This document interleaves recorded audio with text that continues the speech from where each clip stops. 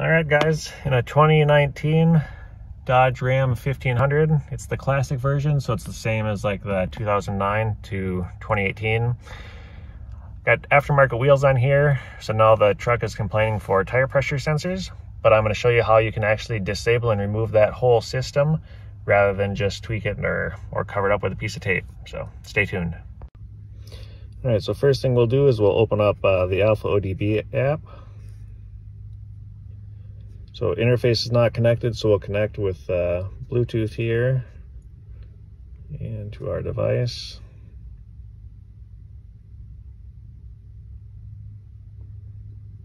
All right, so we're connected, the key is on in the vehicle, and our light is staring at us, so.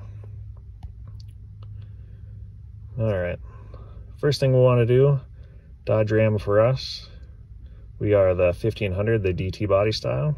We're going to connect to the body controller, body computer.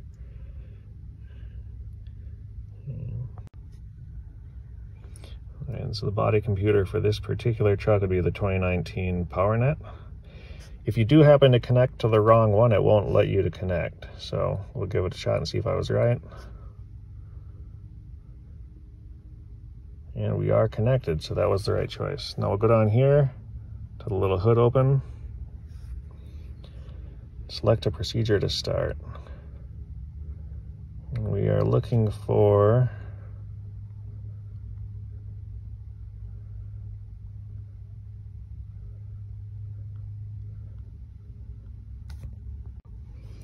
a car configuration change all the way at the bottom. So select an option. So in the options here, vehicle config 3 are two we're going to look at. So there's base, system present, and premium. So we want to make sure that base is set to no. Start. Current status was a no, no change necessary. So then we'll take a look at premium, which is I'm pretty sure what this one will be set to. Set it to a no. Start. Current was a yes, so we do want to set that one to a no. Give it a few seconds here and it'll update.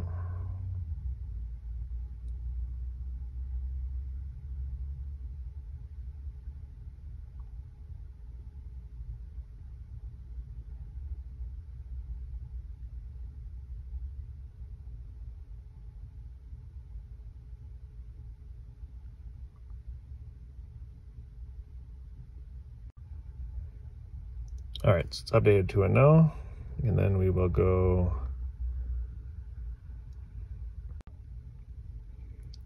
and we want vehicle config file right here, this guy. He's set to a no already, so we don't have to worry about that one. And then we want to find vehicle config 7.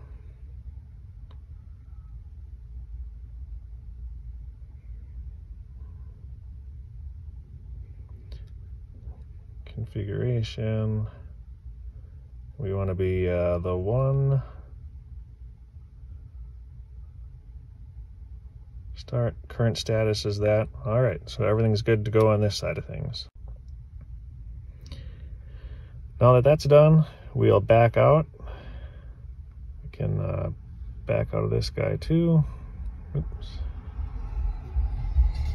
So instead of going to the body computer now, we want to go to the radio frequency hub, and the unit will be the radio frequency hub.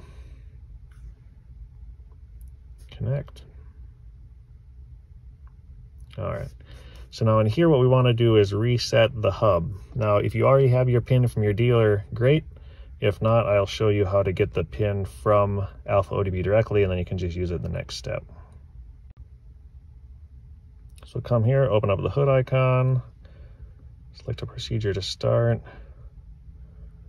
and we want,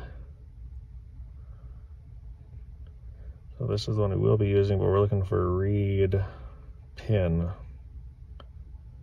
So read pin, it'll read the pin from memory, click start, boom, there's my pin. So for this particular vehicle, 7074 is the pin that I want. Now, if we go back into here, and we're going to do an RF hub reset, and our pin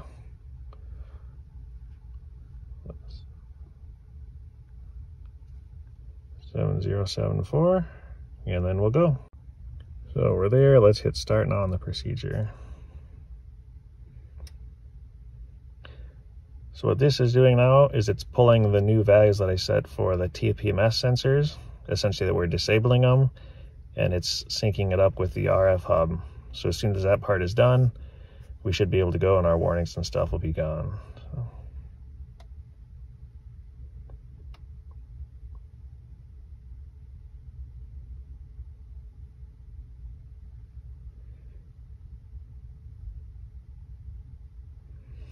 So it says procedure complete down there, so we should be all good.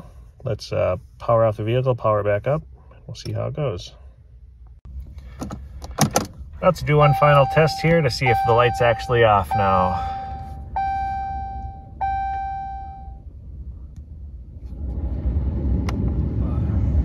Cycle through the menu here.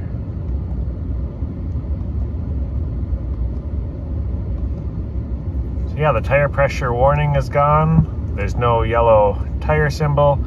And the tire pressure sensor menu is also removed. So we're good to go. Thanks for watching. Bye.